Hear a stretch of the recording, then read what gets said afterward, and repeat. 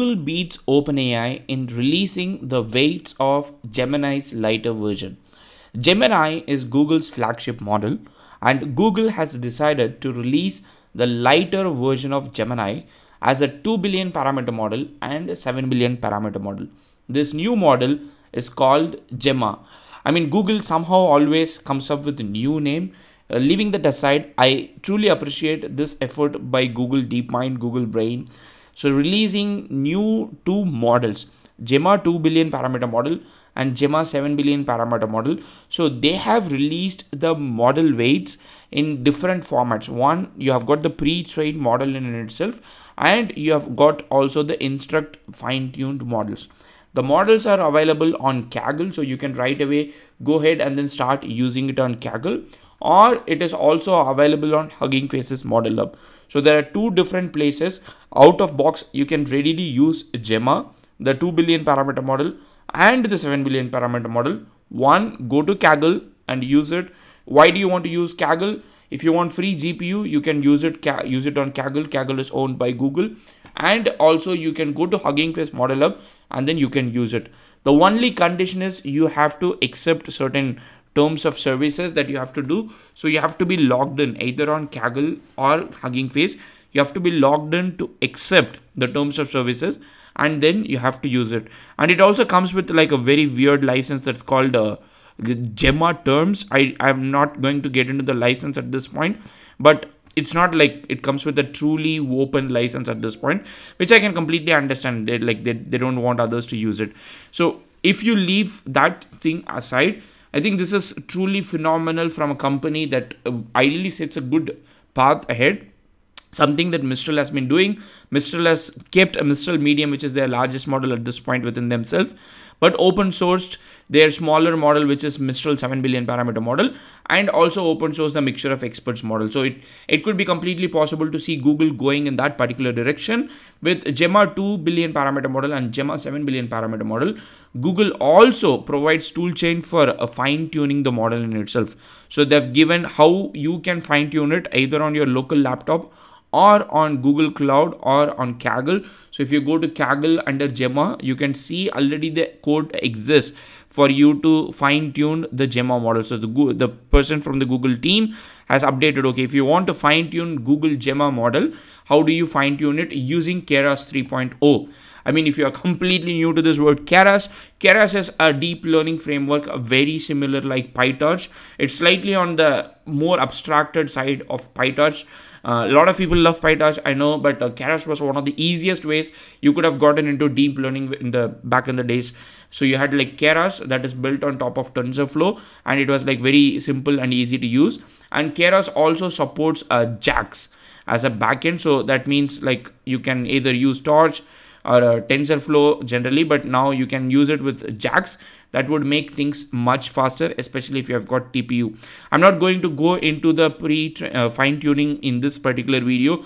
I might make a separate video of fine-tuning, but the code that they have released, I think they are using Databricks Dolly dataset for you to fine-tune, which is quite fine. Like you can use any JSON L and then fine-tune it using the code that they've given. Once again, good marks to Google for actually releasing the fine-tuning code in itself. Google also says that they are partnering up with NVIDIA GPUs to optimize for everything.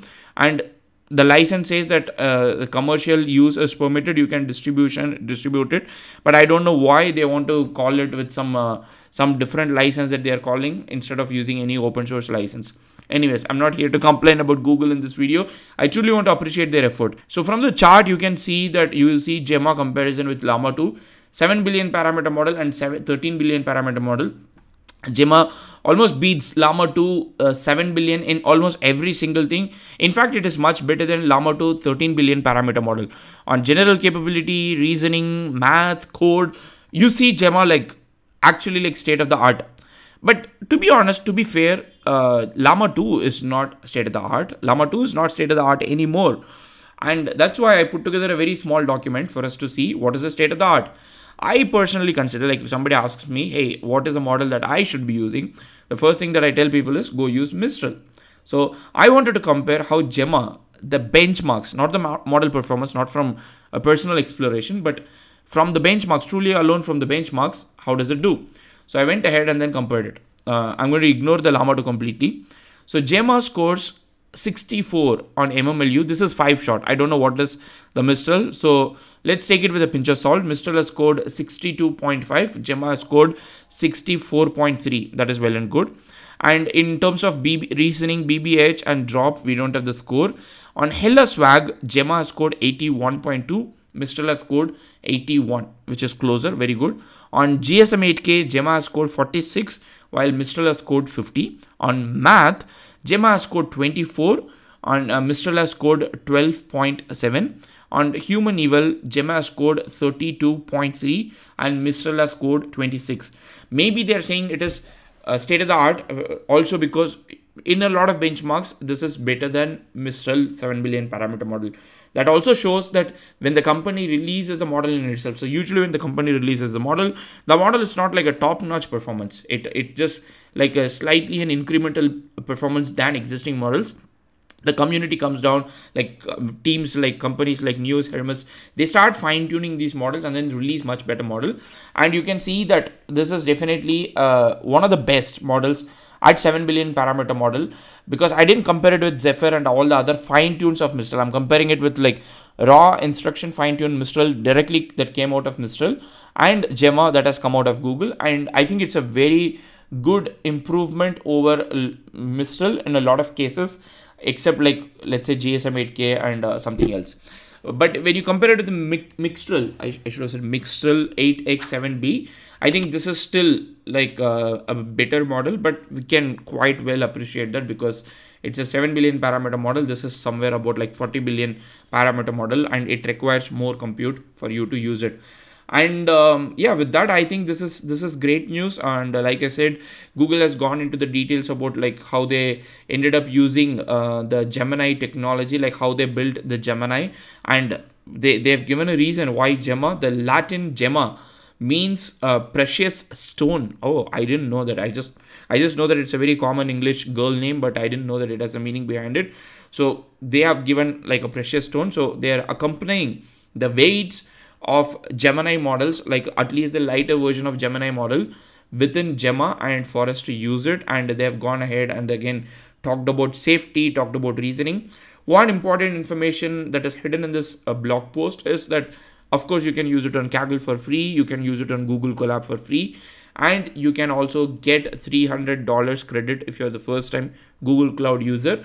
More importantly, if you are a researcher, you can apply for Google Cloud credits up to $500,000. So you can go ahead right now, get access either on Hugging Face or on Kaggle, and then start using Gemma. I'm going to definitely try out Gemma as soon as I can when I get time. And I think this is an exciting opportunity for us to try something like 5, for example. 5 was a great model from Microsoft, but even though I'm not a like big fan of 5 personally, but I'm always happy when these big companies open source models, because they've got a lot of compute, they build a lot of things, they've taken data in a lot of shady ways, to be honest. So when they open source models, at least with open weight that is commercially free, I truly want to appreciate them. And this is definitely one thing that I'm appreciating about Google, for setting the path right and setting the road ahead really good, that they are going to continue open sourcing the smaller weight, lightweight models while they're hosting the larger models. I think this is a truly great thing that Google DeepMind or Google has done overall. And I'm looking forward to see what OpenAI might launch today. See you in another video. Happy prompting.